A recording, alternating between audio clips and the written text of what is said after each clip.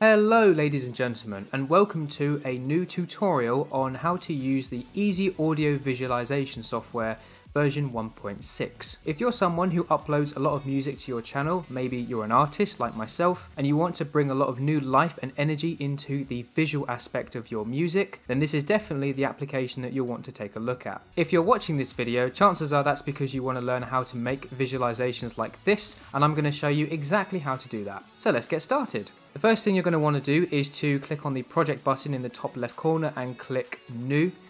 This will create a brand new project, and as you can see we have a completely blank canvas. At the very top up here is your timeline. This will move from left to right and represents the length of your project.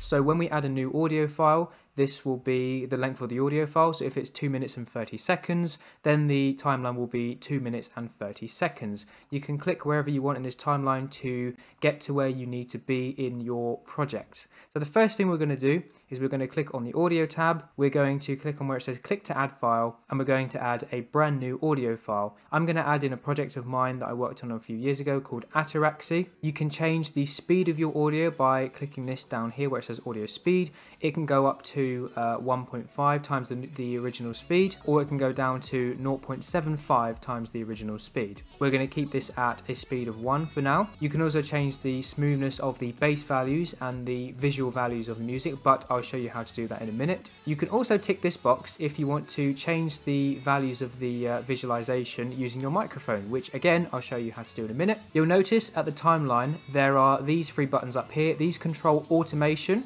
which basically controls various changes in certain elements in the project. For example, visual changes in the graphics, the particles, the text, things like that. But I'm going to cover that in a separate tutorial, so keep a lookout for that. I'll leave a link to the next tutorial in this video and in the description. To hide the timeline, you can click the clock icon in the top right corner. And if you wish to delete an element, you can click the bin icon, and this will delete a certain element based on whether it's a graphic, a particle, a text, or something like that, which we'll take a look at in a minute. So the music sounds good, but now we need some visual elements. The first thing to do is to add a graphic. So we're going to click on the graphics tab and click add. And the first thing that comes up is a glowing white square, which is not what we want. First thing we're going to do is we're going to add an image. So I'm going to click where it says click to select new file.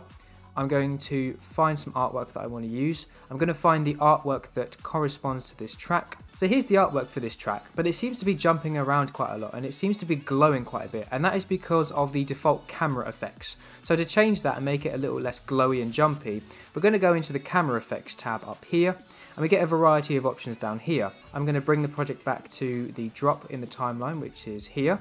I'm going to turn down where it says light brightness to turn down the amount of brightness and the amount of flickering here. So you can see now this is flickering a lot less if I turn this down. If I turn this up, there's obviously a lot more flickering, and the flickering is in response to the bass values in the music to give it a lot of energy. You can change the value of the light color as well, but I'm going to keep this as a white light. You can change the amount of shaking that the camera does by changing this value here.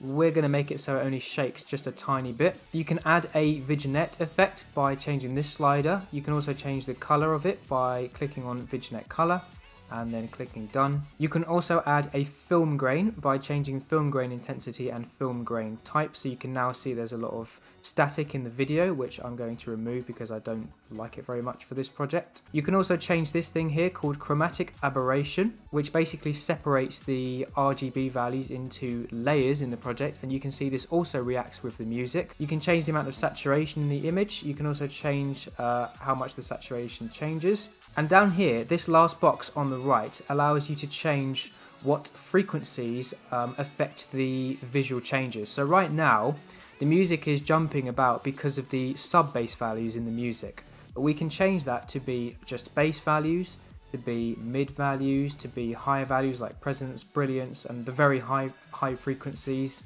Right now, I'm going to keep this as sub-bass.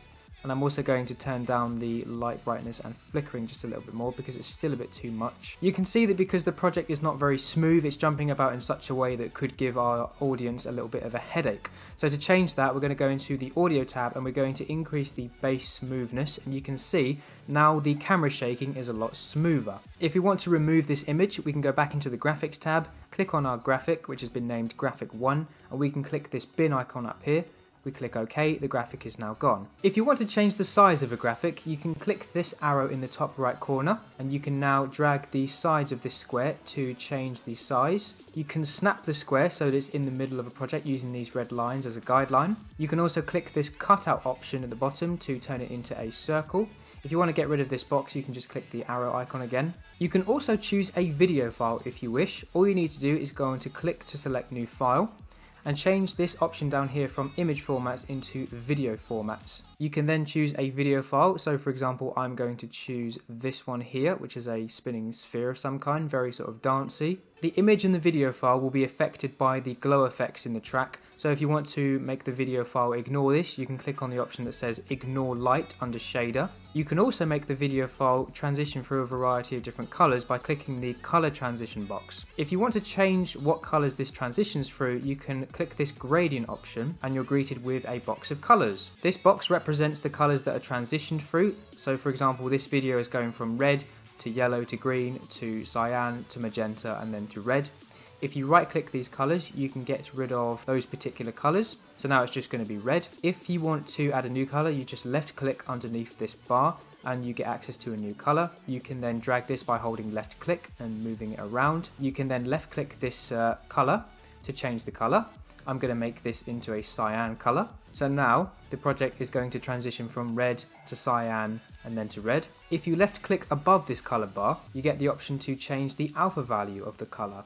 Right now, I don't want a color transition, so I'm going to click cancel and that will revert it back to what it was. I'm going to untick color transition so it stays as what it was. You can keep a solid color for the project as well. If you leave color transition unticked, but you click the color box, we can now change it so it's just red or cyan or black, for example. To add a visualizer, we're going to go into the visualizers tab and we're going to click add, and this is going to bring up our visualizer. You can change the type of visualizer from a line to bars that move around to a surface, very similar to what Trap Nation uses. I'm going to use bars. You can change the bars to be more rounded, and you can also change the shape, so instead of a circle it is a straight line, which is what I'm going to be using. You can change the thickness of this particular line, which doesn't really work very well for the line option. You can change the width of the bars by changing this cube width option. You can change whether it's affected by glow effects in the track. You can make it so it's affected by one color. If you tick the use glow option, then the visualizer will start glowing, which is extremely vibrant.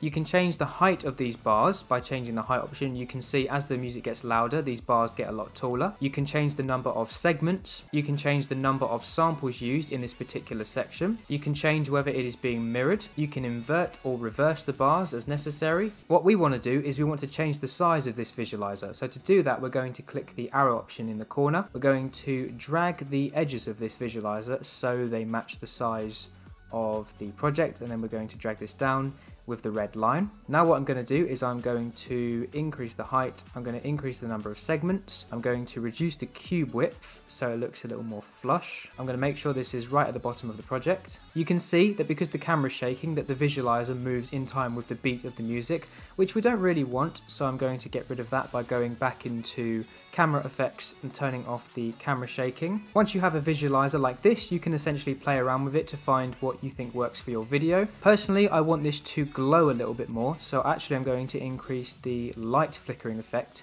and then go to the drop by going into the timeline at the top and finding the drop of my track, which is here. Then I'm going to turn up the light flickering and see what we get. Everyone will have their own tastes, but personally I think it looks good like this. I'm going to add a tiny amount of camera shake. You can also add particles into your project, so to do that we're going to go into the particles tab and click add. You'll see a variety of multicolored particles appear in the project that move in time with the music. You can change these to be snowy particles, so now there'll be snow falling from the sky. You can change it to a wind ball, which is one of my favorites. If you change the size of the wind ball, you can make it look more like an NCS visualizer. You can also change it to be wobbly, which appears quite glitchy at first, but actually just turns into this more wobbly effect similar to the wind ball. Or you can change it to use stripes, which need to take up the full space in the screen, so I'm going to stretch this out. You can change the amount of particles, the amount that they are boosted by the music, the speed at which they travel, the speed at which they are boosted. You can choose to have a gradient or no gradient. You can make them glow, which is again extremely vibrant, so be careful with this one. Personally, I just want a few particles like this, so I'm going to turn down the amounts, the speed and the boost. I also like the fact that the cyan colour is very similar to the visual in the middle of the screen, so I'm going to keep that. You can add text into your project, and this uses the fonts that are installed on your computer, so if you want to, you can use custom fonts. I'm going to go ahead and use a custom font called ROG fonts. So for example, you could have your name underneath the project like this, like many artists have, and the text will also glow in response to the music. You can also add a timestamp if you wish to see the length of the project so far. You can also add dancers into the project like this. Instead of using a single audio file, you can also use playlists, which are a collection of audio files, or you can use what your system is currently outputting if you want to see visualizations live, which is also true for the microphone. If I change this music smoothness value, you can see that the visuals now become a lot smoother and a lot less responsive to the music. You can see now during the drop they don't react as much, but if I turn this down, then they start to get extremely reactive. I'm going to keep this here because I like them to be relatively smooth but also very energetic, so that the energy is still conveyed a lot through the visuals. If you want to pause your project at any time, you can click the pause button here, or you can also press space to pause the project. You can mute the project whilst the project is still playing by pressing this button on the right. You can restart the project by clicking this button on the left. And if you want to check out this tutorial again, you can click the tutorials button, which will take you directly to my channel. Please subscribe. The last thing we need to talk about is rendering. You can render all the way up to 4K at 120 FPS. You can choose an audio bitrate all the way up to 2116 kilobits per second. And you can also change the rendering speed from highest to lowest without changing the quality of the file. If you're not sure what something does, you can hover your mouse over it and it will come up with a little text box. If you want to disable an element, then you can click this green box down here. So for example, this will disable the text, and then if you left click it again, it will reappear. If you click the settings option in the top right corner, you can change the language of the project, the volume of the application, how often the project is auto-saved, whether it's full screen or windowed, and the resolution of the project. When you're ready to render the video, just hit start and you'll be prompted to choose a location to save the video. Last but not least, do not forget to save your project by clicking save as and choosing somewhere to save it. The project will be saved as an EAVP file. And that's pretty much everything you need to know about how to use this software. I hope you guys enjoyed this video. If you did, please be sure to give it a thumbs up as the support is greatly appreciated. The next tutorial on automation will be coming soon, and until next time, thanks for watching and I'll see you all soon. Bye!